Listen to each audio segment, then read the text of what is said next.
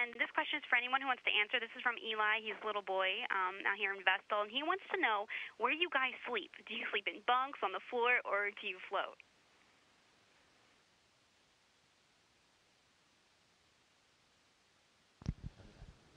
Well, we actually sleep in, we just sleep floating in space. We have sleeping bags that will unroll and will usually stretch along a wall or on the ceiling, perhaps. But we'll just stretch them between two locations, pull them taut, and you climb into your sleeping bag and you sleep like that. It's very comfortable.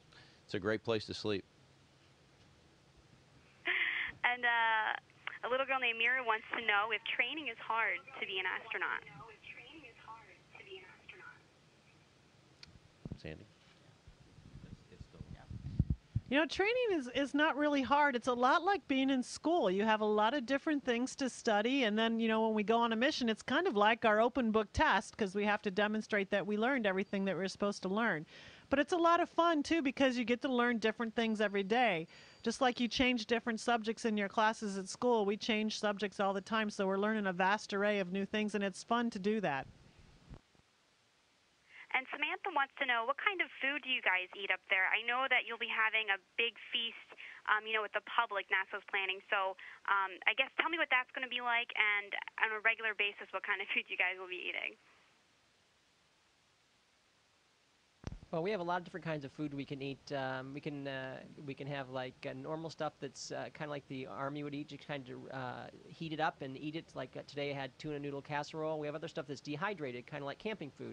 We have some shrimp cocktail that's pretty popular around here that we like to eat too. So we have a lot of different variety, and the food is good. It's come a long ways, and it's fun to taste different types of things we have to eat here. And what's the first thing you guys plan to do when you come back to Earth?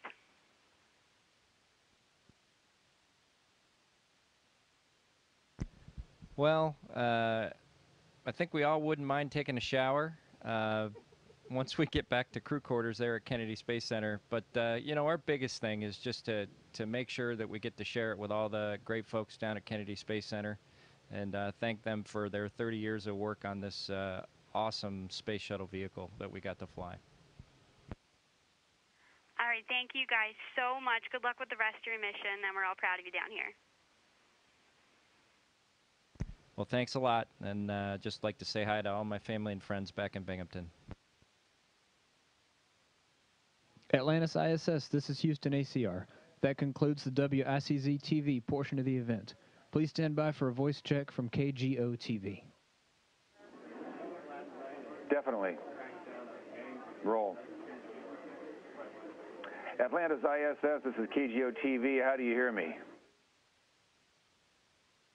Hello, KGO-TV. This is the International Space Station. How do you copy us? You sound fantastic.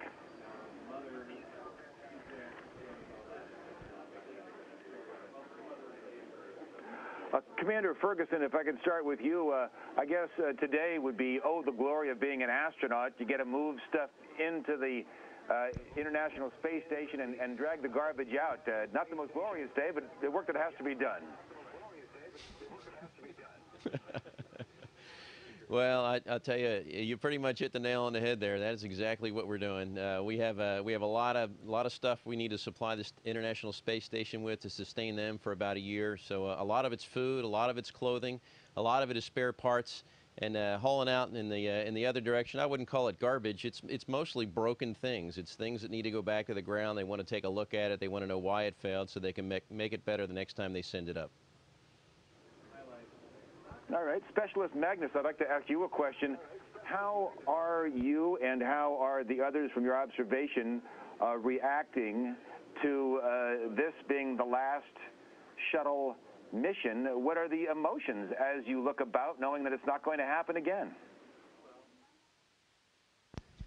Well, you know, that's something we've been dealing with the whole training flow. We've had a lot of last events, you know, last training event in the motion-based simulator, the last training event in Building 9 where our full-scale mock-ups are, the last interaction with some of the great people at Kennedy Space Center. And as we've gotten closer and closer to launch, it hit us more and more powerfully that this really was it. And I think after we get back down to the ground after landing, it's going to hit us really hard. And I think we're all going to have a really hard time leaving the shuttle and doing the walk around and greeting the people down there and just closing out the program that way. I mean, we'll be really excited that hopefully the mission went well, but we'll be very sad too because it's a great program. Pilot Hurley, a question for you, if I could.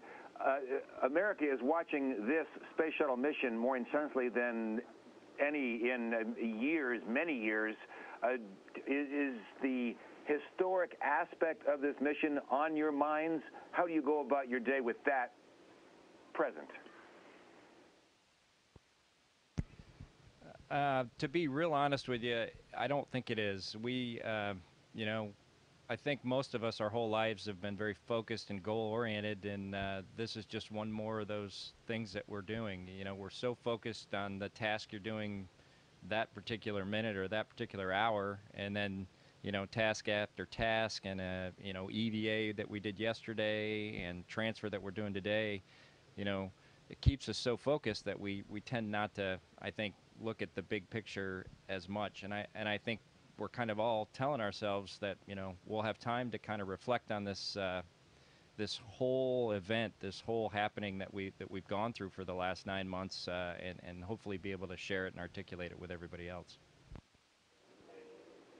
And finally, for Specialist Walheim, if I could, the local boy who made so good, I just wanted to ask you, with that last spacewalk yesterday, you're someone who has done several of those. As that was going on, last one with the shuttle, your thoughts and your emotions? Well, it was a wonderful sight. It was a pleasure to be a part of it, and it was kind of unique for me because I've been outside on spacewalks for 5 times, but it's been about 9 years since I've been inside while the spacewalk is going on.